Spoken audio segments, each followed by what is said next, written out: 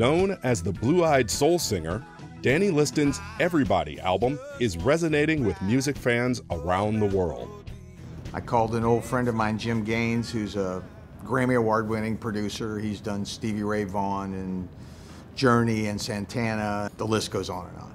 I met him doing an album with Mama's Pride and told him, I just feel like you and I need to do another record together.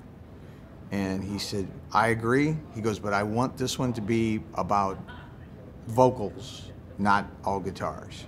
I want you to cut a blue-eyed soul record. He goes, that's where your wheelhouse is. I had major players, guys that I've been extremely fortunate enough to work with before. They're like the Memphis A-List rhythm section. Steve Potts and Dave Smith. Will McFarland, who plays with the Swampers and Muscle Shoals, used to play with Bonnie Raitt for like 10 years. Rick Steff played keyboards, and Mark Narmore played some piano on it, so it was really cool. And they make you feel like you're the main artist on the planet. Like nothing else matters but your music. You bring your ideas, and then they make all their own notes, and then you record it. And they'll throw ideas in themselves, you know.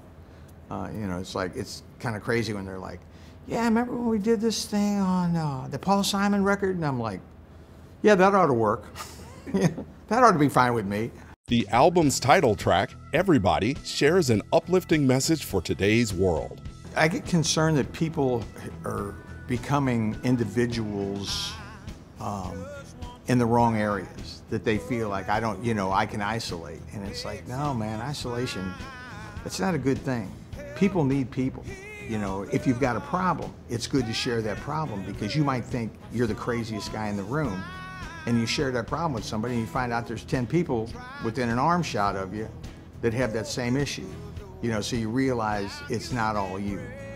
And so I just felt like, because the chorus says everybody needs somebody's help. Ain't nobody can do it all by themselves, because everybody needs somebody else. And we do. Everybody needs someone in their life. The track also features stellar vocalist Bekka Bramlett. She sang on a lot of Johnny Lang stuff, Lie to Me, stuff like that. Just an amazing, amazing vocalist. She blew me away. In my opinion, her vocal lifted that song. I mean, it took it from being a good song to a great song.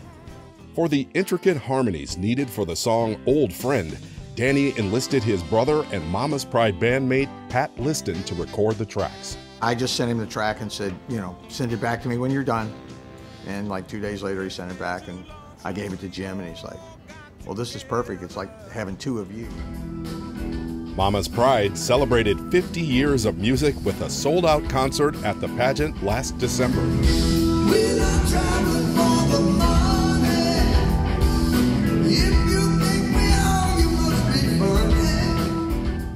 It's the history of Mama's Pride that prepared Danny for the successful Everybody album recording process. The thing with Mama's Pride was, and it's what made Mama's Pride Mama's Pride. You'd bring a song to Mama's Pride, and no matter how you wrote it, how you heard it in your head, we always called it, it would be Pride-icized. You know, by the time it ran through the motor and we rehearsed it, it became a Mama's Pride song. Being part of a band prepares you for that stuff, so it's not intimidating. It's more like you just put yourself back in that frame of mind, and you're comfortable in that environment. One of the album's most inspirational songs is A Change Has Come. It is in this song that Danny reveals his uplifting story of recovery and redemption. He recently celebrated 35 years of sobriety. That's kind of like a personal testimony of my life. You know, through my addiction issues. There's stuff that goes along with addiction issues. Once you get sober, it's not like, hey, I'm sober, now I've got it all together. There's stuff that took you to that place. And you need to dig deeper and find out what that is. And through my faith, I was able to do that and find out what a lot of the ugly parts of my life were and try to rectify those. I mean, I'm far from perfect, but I'm better than I used to be. So that song is kind of like a celebration of a change has come over me.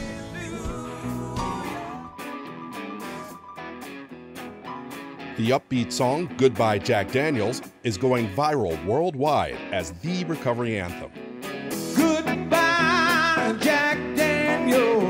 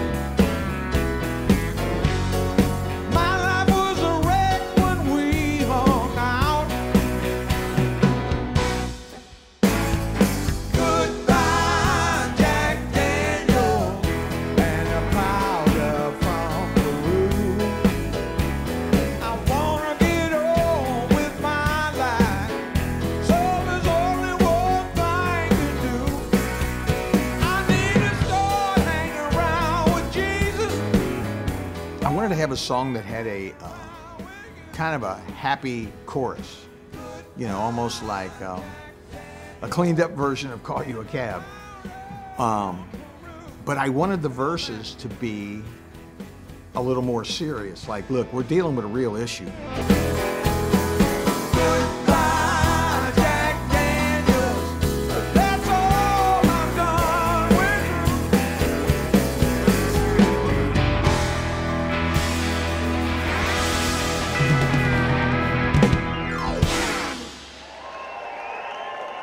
Thank you.